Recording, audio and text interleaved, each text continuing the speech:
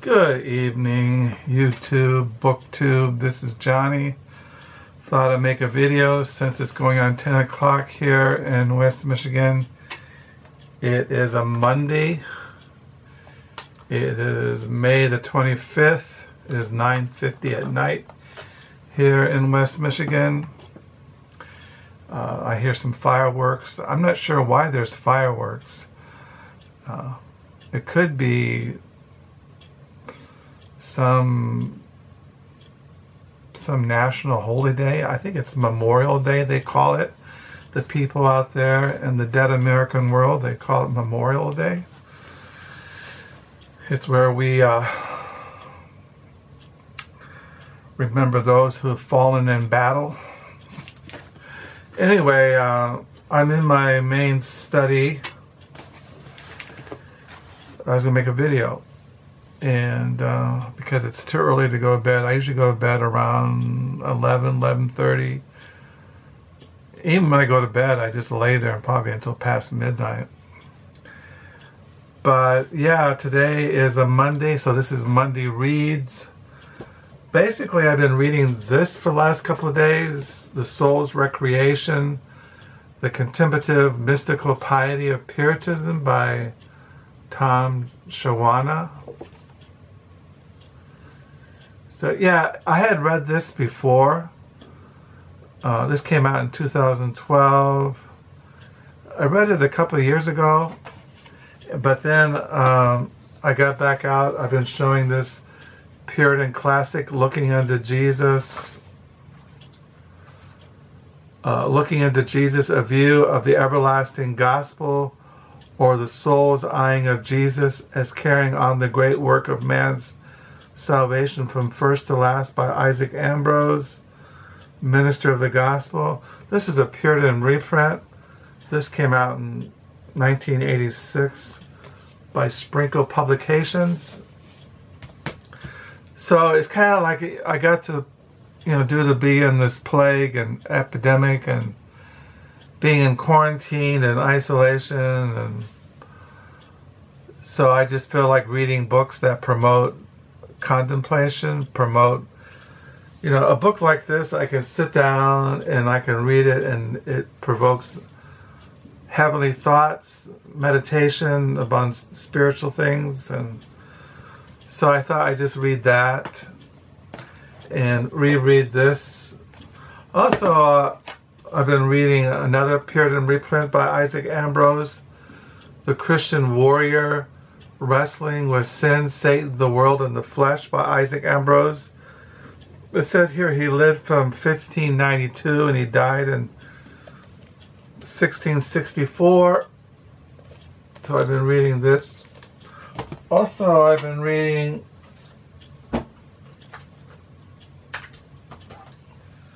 Volume 9 of the works of William Perkins. Maybe tomorrow I'll get Volume 10 of the works of William Perkins that I ordered a couple of weeks ago from Heritage Reformed Books. And yeah, I was reading in here an exhortation to repentance. So, and then the next one is two treatises, The Nature and Practice of Repentance, and then The Combat of the Flesh and Spirit. It looks pretty interesting.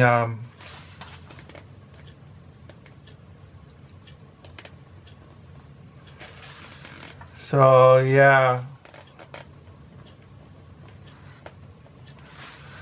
So then he has The Combat of the Flesh and Spirit. And then there's A Direction for the Government of the Tongue According to God's Word. A Treatise on Man's Imaginations. A Discourse of the Damned Art of Witchcraft. A Resolution to the Country Man on Procrastination. So this is all kind of practical works. I think this is what they are. Yeah, Practical Works, Volumes 8, Volume 9, and Volume 10. I have the whole, I brought them all up here, all the works of William Perkins. See, here's volume 8. Here's volume 7. Volume 6. Volume 5.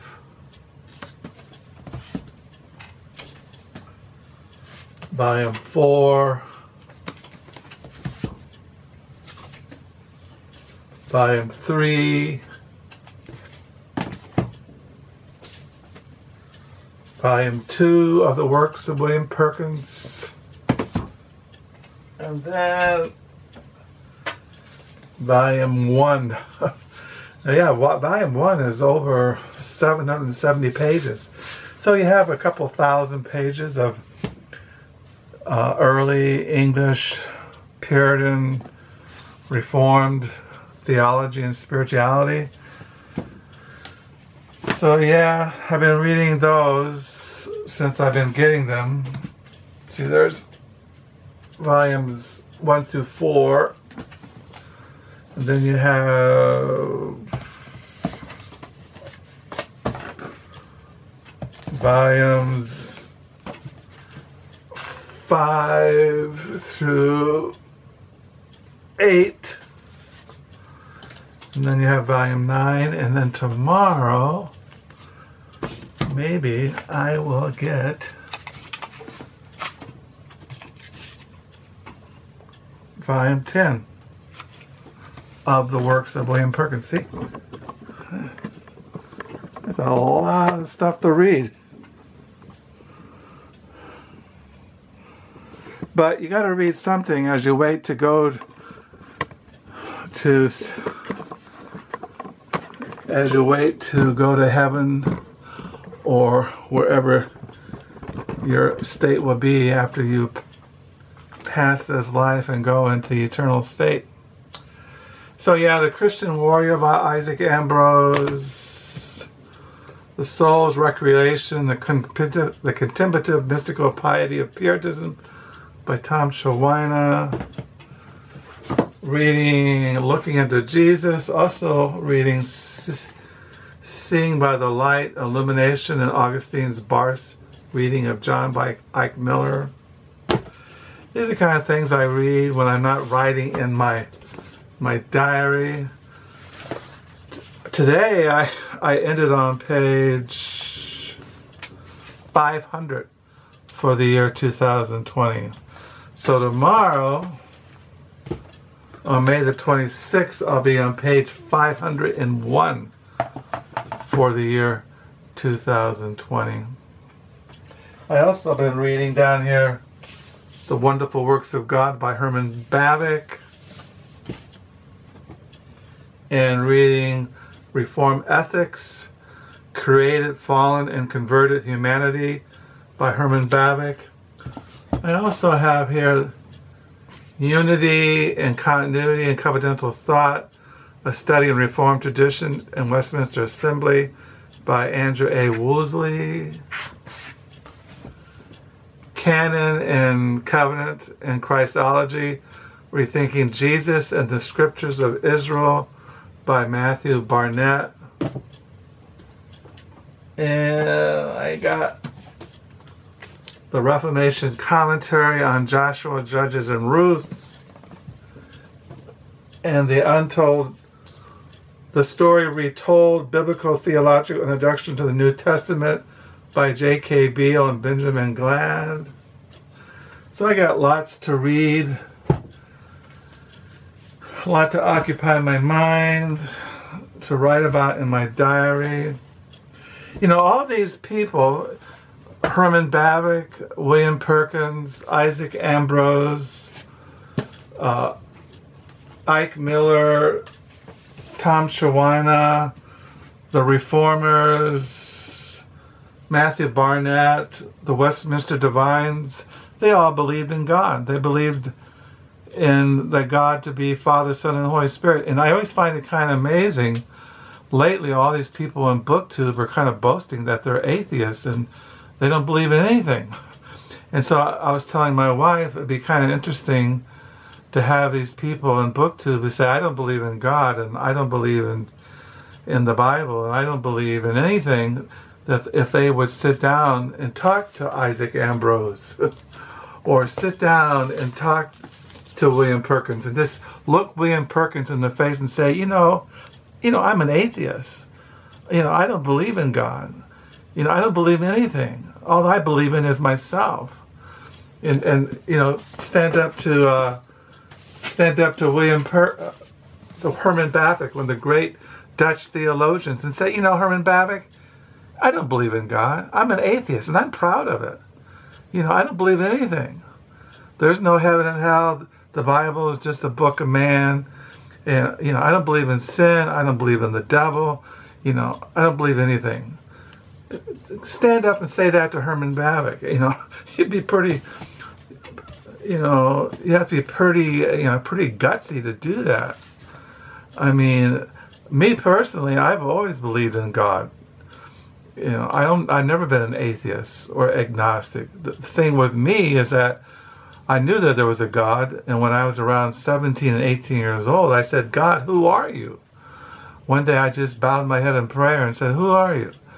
And then soon after that prayer, I met a bunch of Jesus people in Berkeley, California, and they said, come to a Bible study. And I came to see that Jesus Christ is God, that the Bible sets forth that God the Father, God the Son, and God the Holy Spirit is the biblical God. Three gods, yet one distinct person.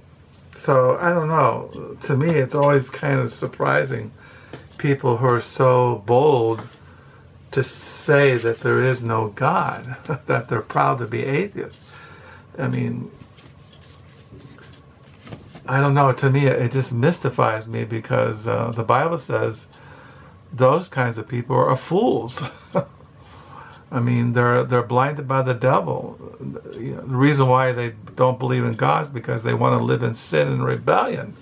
They don't want to bow the knee to the Lord Jesus Christ. They don't want to forsake their sin. They want to keep on living in darkness.